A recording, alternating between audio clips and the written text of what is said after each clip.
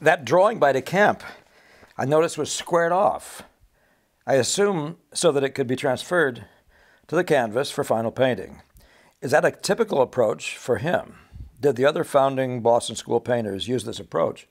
I believe you mentioned that you don't typically start with a drawing for the sake of efficiency. Would you say that starting with the drawing and transferring to the canvas for painting is helpful or a hindrance? Yeah, that's a good one. I mean, I'm saying because I'm thinking of all these there's different things that it brings up. Now, first of all, there's something good, bad, or indifferent about doing a preliminary drawing and transferring information to a canvas.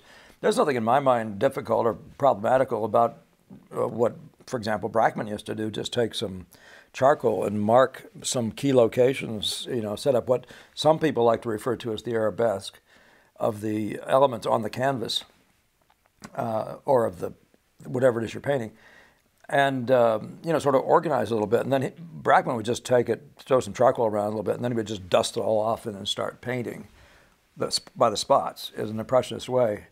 But doing it, what we did with Gamel to differentiate, and what was far more characteristic, and certainly of Ang, you also see with Jerome and many other people who are doing drawings for imaginative work, where they're doing studies of the model, taking a pose, and doing whatever that is, of whatever that subject, figure, an animal, a building, whatever, and then gridding it up so that, and using that as a speedier transfer method. All those things are fine. I'm not even sure. I mean, I don't know enough about cameras to even say that. I'm not even sure that having shot a photograph, taken a photograph like that, you wouldn't be just as well served to project that photograph. But the projective stuff I've seen really does deform and distort. I've used it in some minor mural work. I've used the overhead projectors to project stuff, and it's just remarkable. The older ones were remarkably bad. But yet today, there's some possibilities with the new kinds of, the taking a photograph, say of a drawing, and then using one of the projectors that we now use to do presentations and that sort of thing, and then tracing it literally up there.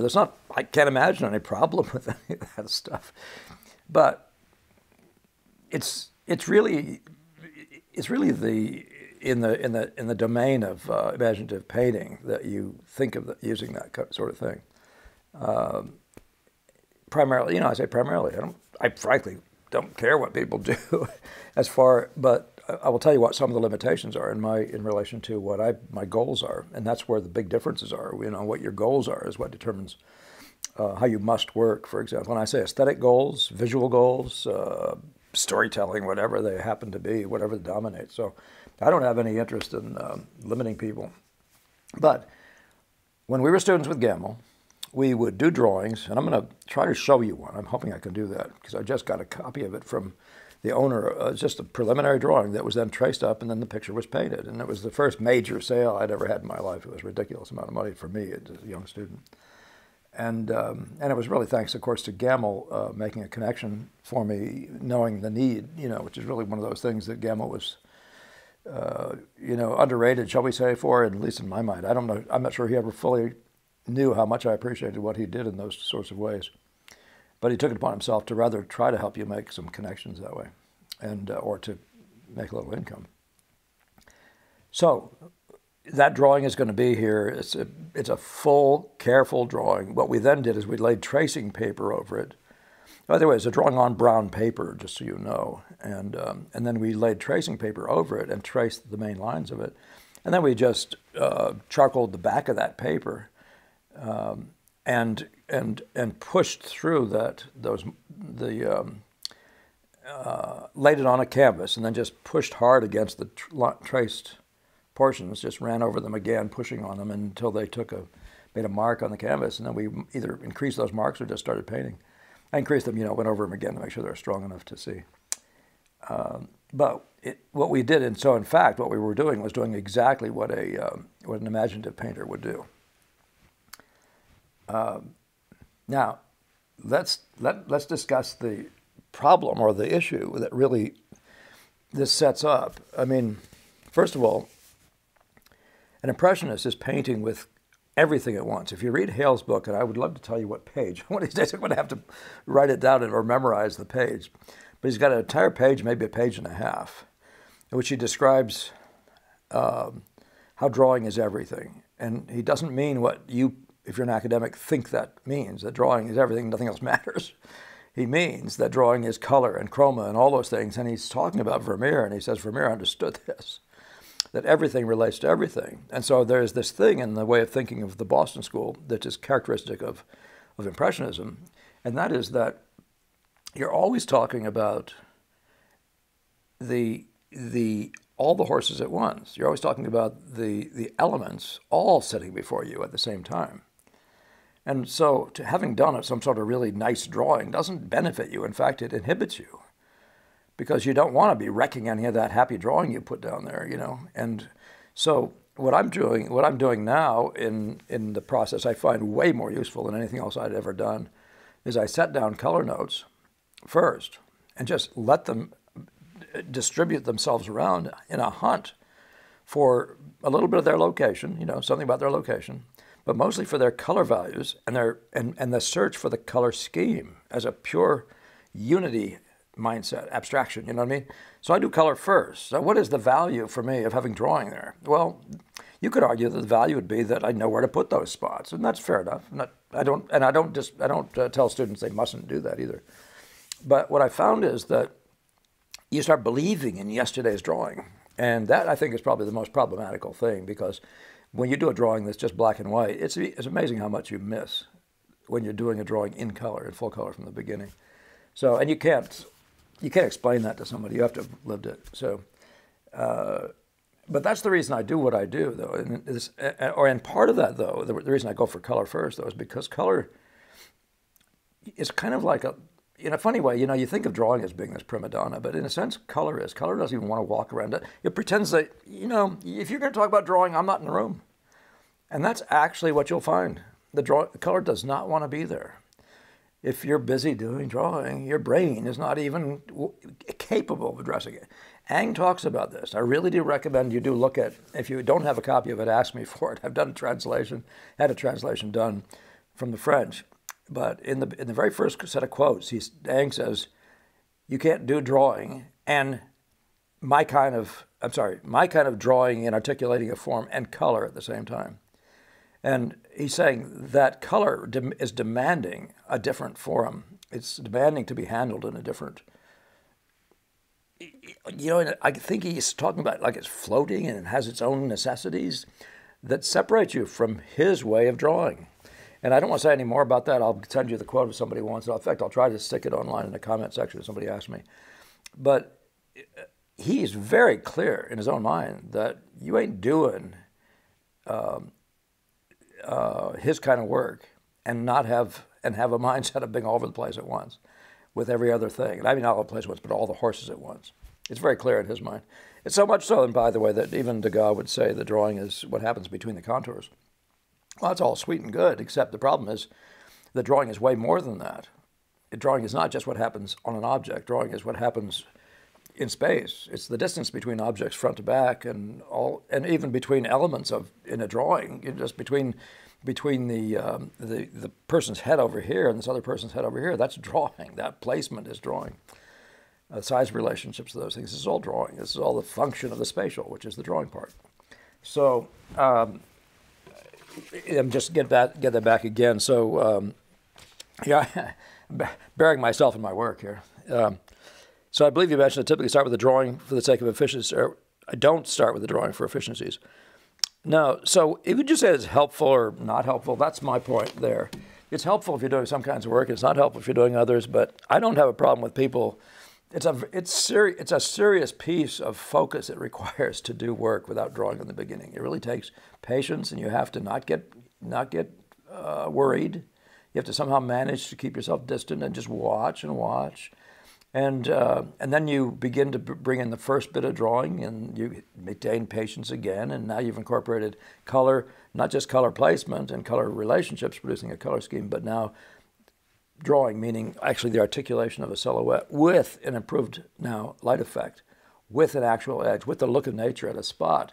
And you're now in a place where you've opened the world up to the rest of the story. And then you begin to be this eyeball. And I'm just saying what runs always through my head.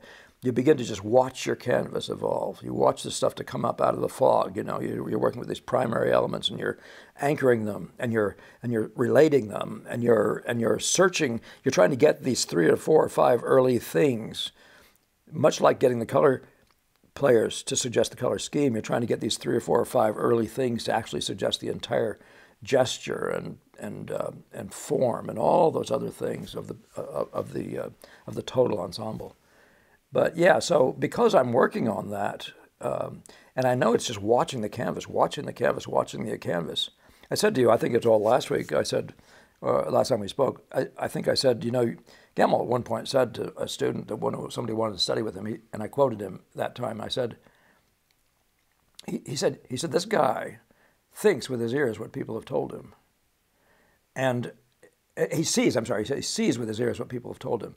Well, you will find yourself in that place. You have to, I found that students have to keep out of their ears and out of their, they have to keep all their thoughts right out here, watching this, watching that, watching the play of things before them, right?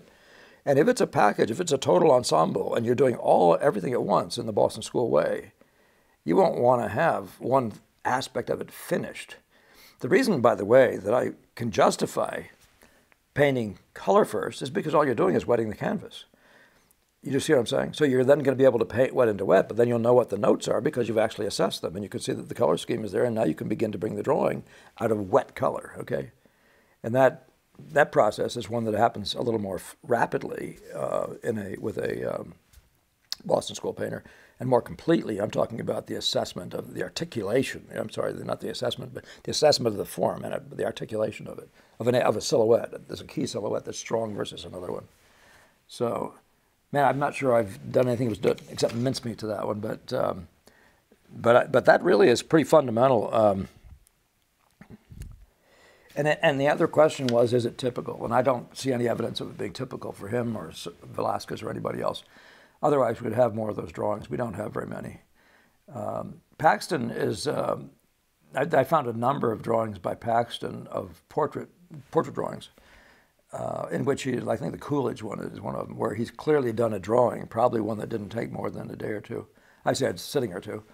And then he's traced it up. I mean, he's gridded it up just exactly as an Ang would do and transferred it. But that's, you know, that's a world where you find yourself limited to the sitter's time, you know, and that sort of thing, you know. And instead of working from photographs, you know, you ask the sitter for time and do drawings. And but it's enormously limiting from the point of view of what I'm talking about, searching out the full color scheme simultaneously, you know, and letting yourself just go through the music, you know, and all the different categories, all the different aspects that it has. So, yeah, it's really the best I can do with that. But I think that's as clear an answer as I can give. Yeah. Yeah. Others of them, yeah. All of them did grid from time to time, but you know, murals of some, you know, of what's his name, of Benson, Library of Congress. I believe I've seen at least one gridded drawing for one of those. So, yeah, but for different reasons, different times, different reasons. But the Impressionist painter painting from life on the spot, it just doesn't have a great deal of value. The one we talked about at the very beginning, you talked about the blue cup. Look at how different the drawing is at the end from the drawing in the painting is from the drawing in the drawing. He didn't stick to it at all. It was just really largely just there to get sort of the general statement up on the canvas for some sort of efficiencies, you know, time-wise efficiencies. But by the time you get to the, you know, by the time, you know, you see where he's gotten to in that painting, all these relationships there are so beautiful. You know, the this to this and that to that of it it's a real song.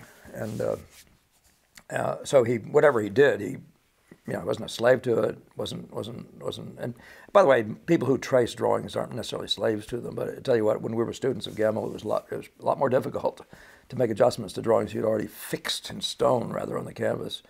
Usually, the big reason being because there'd be too many other relationships that'd be off if you changed one little thing, and that was the sort of stuff partially happening because you're just a young student, but also just happens because there are so many relationships that affect so many elements that affect so many other things relationally, that you really want to be all over the place. It's again, find the Vermeer book and get yourself into that section where he describes the holistic view of drawing, and you'll see why I would say what I'm saying.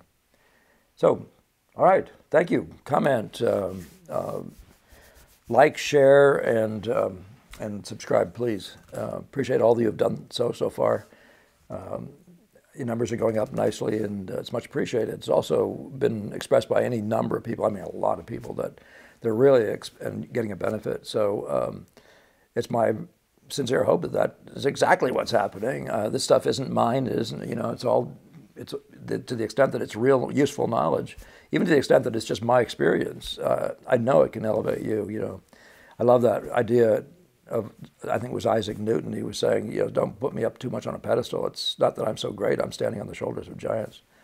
But each of us are, in the next generation, in the next iteration, in the next evolution, are just simply there because of what we've been able to grasp and build on from people before us. And I'm just playing a role in the middleman role that you all, I hope, will play in your time. Anyway, thank you very much. Next time.